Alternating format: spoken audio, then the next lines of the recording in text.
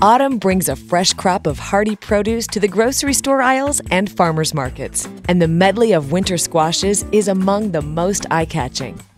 Rich with antioxidants and packed with flavor, winter squash are some of the healthiest and most delicious vegetables around.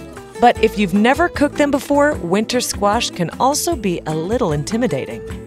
We'll show you 3 easy ways to prep and cook winter squash, each of which bring out different flavors for different recipes. Start by washing the outside of your squash with running water and a stiff vegetable brush. The baking method. For an intense squash flavor full of caramelized natural sugars, the oven is the way to go.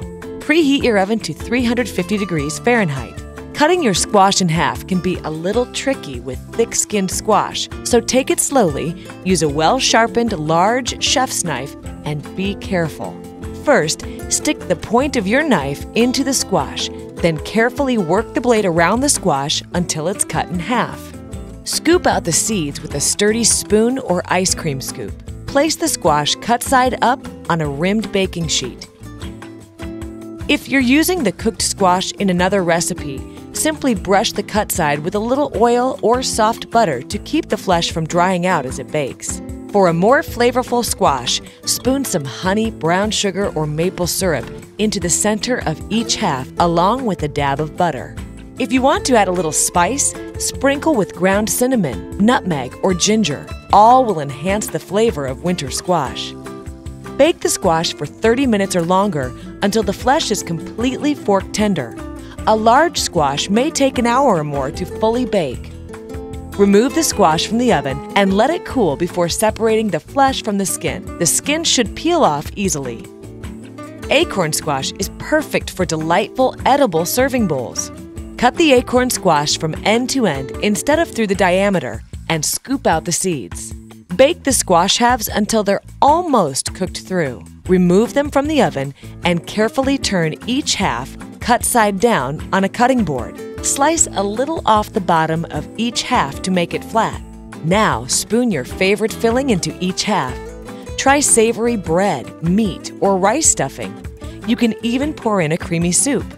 Return the squash to the oven and finish baking until the filling is steaming hot and the squash is tender. It's so easy and so impressive. The boiling method. This method works well for squash that is easily peeled, like butternut squash. Boiling results in a light squash flavor. Cut the squash in half and remove the seeds. Peel and cut the squash into chunks. Place the chunks in a saucepan and cover with water. Bring to a boil and cook until the squash is tender. Drain thoroughly before using the cooked chunks in recipes. The microwave method. Cut the squash in half, remove the seeds, and cut into chunks. Place the pieces on a microwave-safe dish and cover with plastic wrap. Cook on high until the flesh is tender. The total time will vary depending on the amount of squash, so check it often.